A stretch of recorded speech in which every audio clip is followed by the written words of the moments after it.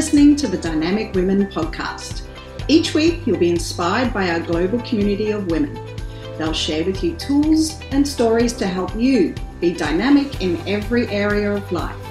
Here's your host, award-winning coach, and the CEO and founder of Dynamic Women, Diane Ralston.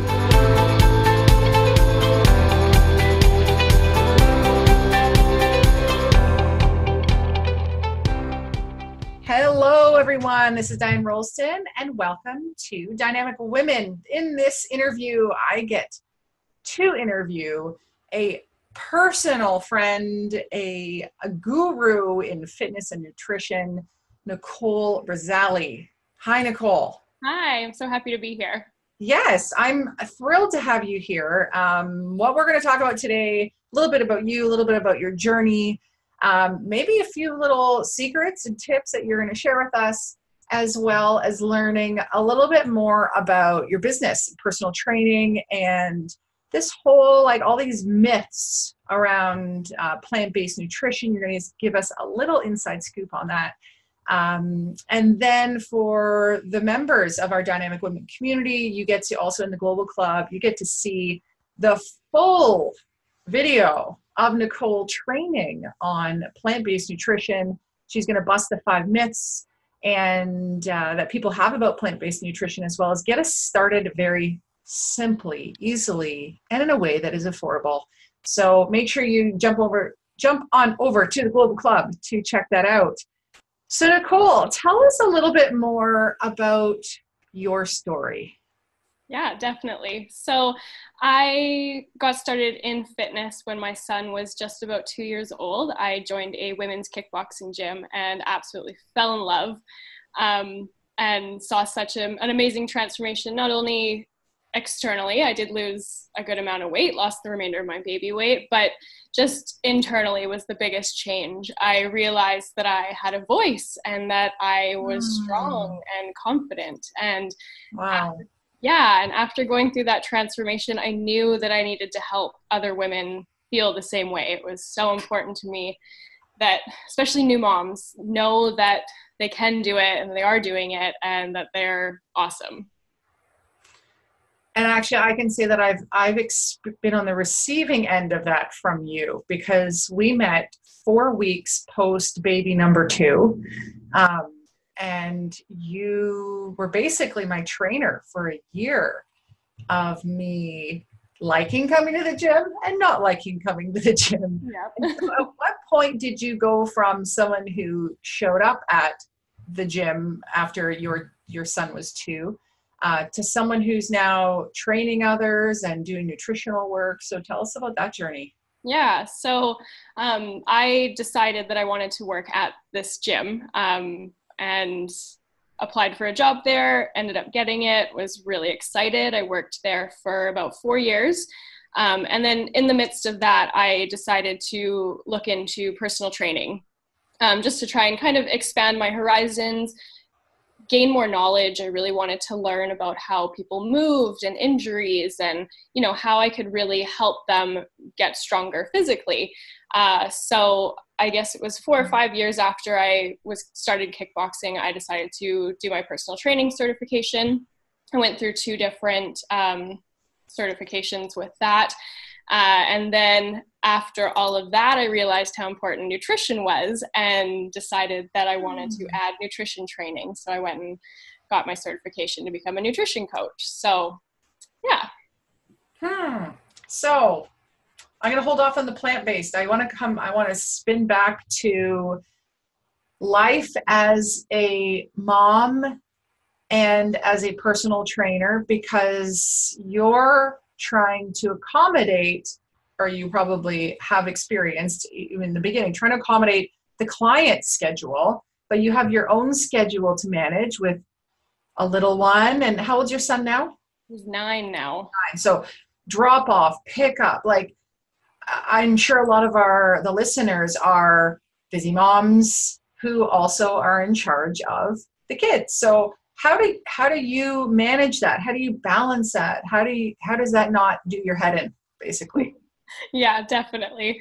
So at first, I really needed to get my now husband, was my boyfriend at the time, on board, and he was happy to see me do what I wanted to do. So my son was in full-time daycare because I worked full-time prior to that. So he was in daycare. At the beginning, we had to hire a babysitter, realized that we were spending way too much money on childcare. So my husband actually switched careers and got a new job, allowing me to do what I wanted to do. So for many years, I did morning and evening shifts and burnt out, realized that was way too much. So now what I've done is I've created my schedule that I work in the morning. So I work quite early. My earliest client is 5 a.m. and I finish by 2 p.m. so that I can pick up my son after school and be home in the evenings. Okay, so for anyone out there that just went 5 a.m., really? Wow. I know there's a lot of people out there that are in the 5 a.m. club, and, good for you. And I'm sure there's a lot of things that helped you get there. But what helped you, Nicole, to be able to get up consistently for that time, other than the pressure of a client waiting for you? But what are your tips for that if anyone's wanting to start getting up earlier? Yeah, definitely. So obviously having somebody waiting for me gets me out of bed. But I realized shortly after starting these 5 a.m. sessions that if I woke up at 3:45 twice a week and then woke up at 5 or 6, 3 times a week, my schedule was just all over the place. I was exhausted. So now I just get up between 3:45 and 4:30 during the weekdays. And I do it because it's quiet.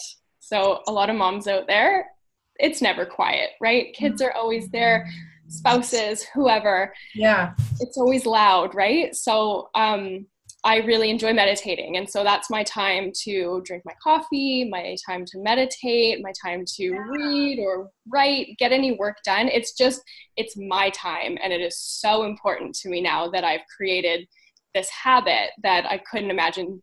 The days that I don't wake up early, I am flustered because I haven't had that time to just center myself and prepare myself for the day. Okay.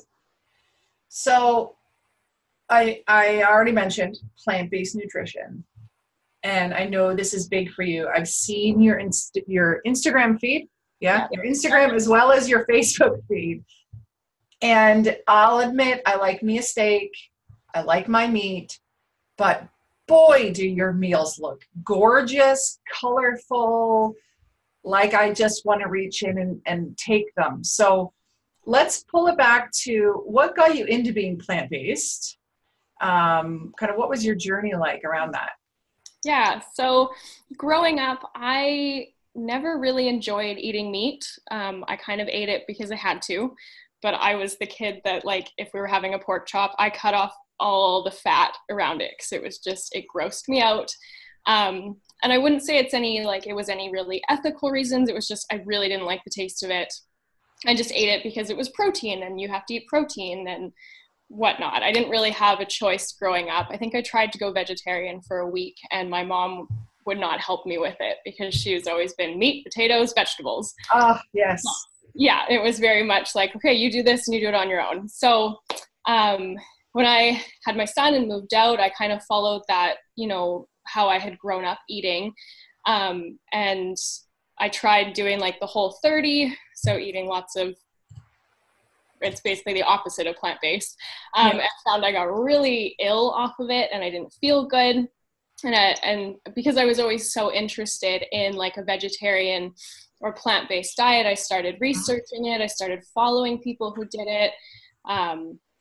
And I guess it was, 5 years ago now that I really dove into it and wanted to learn more about it.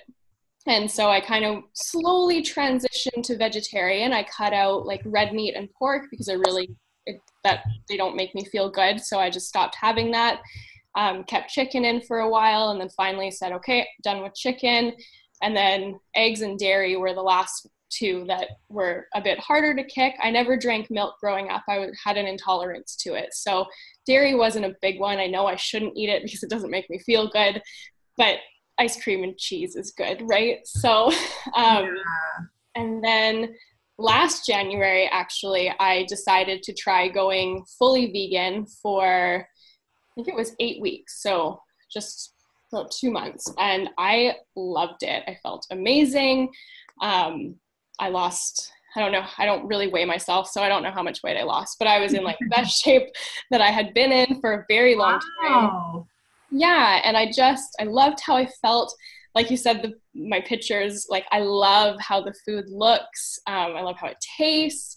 I get excited when I eat. You should see me. My husband laughs at me because I'll be like sitting at the dinner table, dancing around, excited to eat my dinner.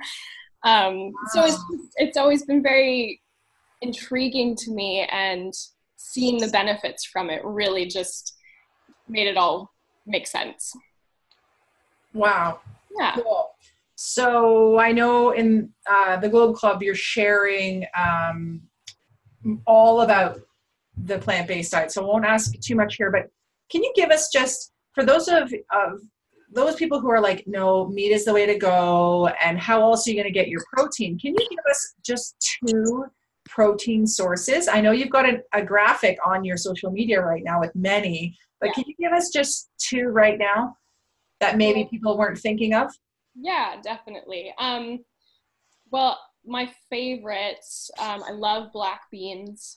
Black beans have a fantastic amount of protein.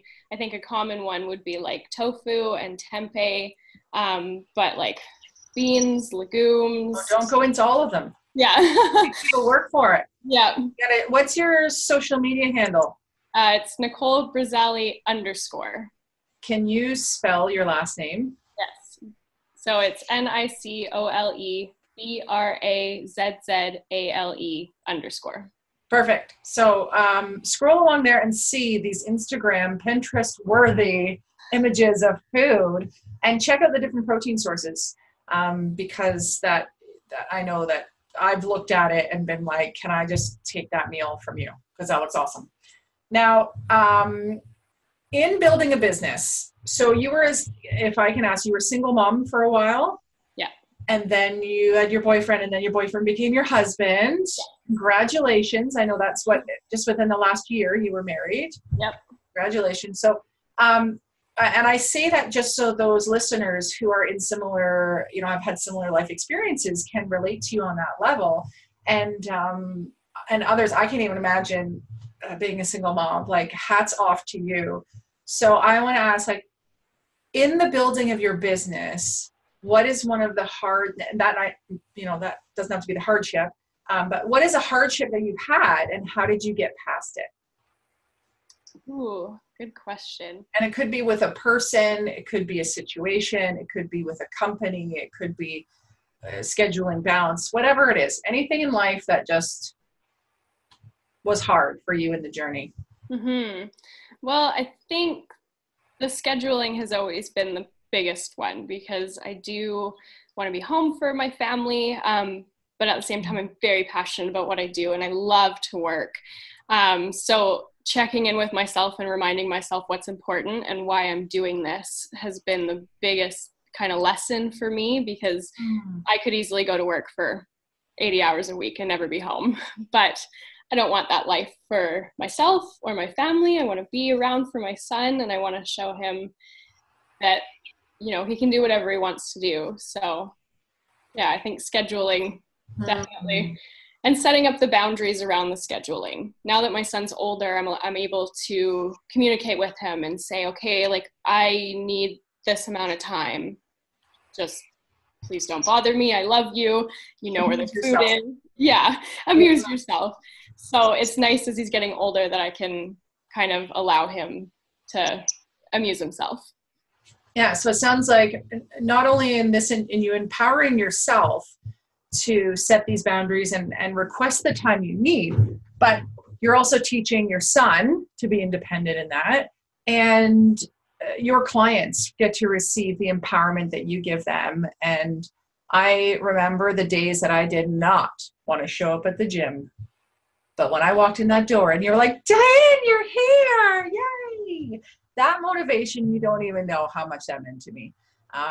And so that says a lot about your character. It definitely shows how much passion you have for the work you do. And so you're currently doing personal training? Yes. Yeah. You're doing online training? Yes. Yes. And you do nutritional programs for mainly busy moms, probably. Yeah. Yes. Definitely. Okay. Am I missing anything of the hats you wear and the offerings that you give? No, that sounds about right. Okay. Yeah. And what would you say to, and we'll finish on this, what would you say to a woman who is wanting to start a business in personal training? You have two, I'm going to give you an A-B choice. What would you say to a woman who's wanting to start her own business in personal training? And or what would you say to someone who's wanting to get into better shape for their life? You can speak to both, or you can speak to one. I don't always give options. Well, I think the reason I waited so long to get my personal training certification was that I had convinced myself that I couldn't do it because I had my son. And so the biggest thing with personal training is that it opens up so many doors. Like, just getting your certification is it's just that first step. But there's so many different options in the fitness industry, and it's never going away, which is awesome. Everybody always wants to better themselves, which I think is fantastic. So you can really create something that works for you.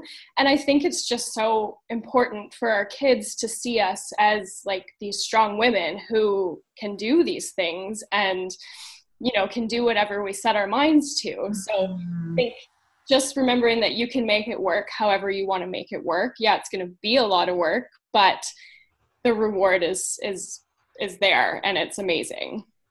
And then as for getting in shape, it's kind of the same thing. Just do it. Go for a walk. Just move your body, eat more vegetables. Stop hating on how you look, and really find things that you like about yourself, because that's really where it starts. You can lose 20 pounds, but if you don't work on the mindset, nothing's going to change. So, it's a lot of believing in yourself, which is scary at first, but having gone through it and knowing that it's possible for anybody. So really just getting started in both, if you're starting as a personal trainer or you're starting to get fit, just do it. Just do it. Thank you. Just do it. Well, it's fitting as a personal trainer. Yeah. Thank you for sharing more about you, your life, your journey, your business. And I know with how you make your clients feel in the gym, I can only imagine how you would hold their hand in their nutrition as well, and really fully empower them to make the right choices for them. So thank you for being with us today. And we're going to switch gears and jump into our expert training. Awesome. Thanks, Nicole. Thank you, Dynamic Women, for joining us today. Please hop on over to iTunes to subscribe and leave us a review. Who do you know who needs to hear our message? We'd love it if you'd share our channel with your friends and family. If you're ready to be more dynamic, have more balance and more success, head over to www.dynamicwomenclub.com/free gift for your Key to Success book. Stay dynamic.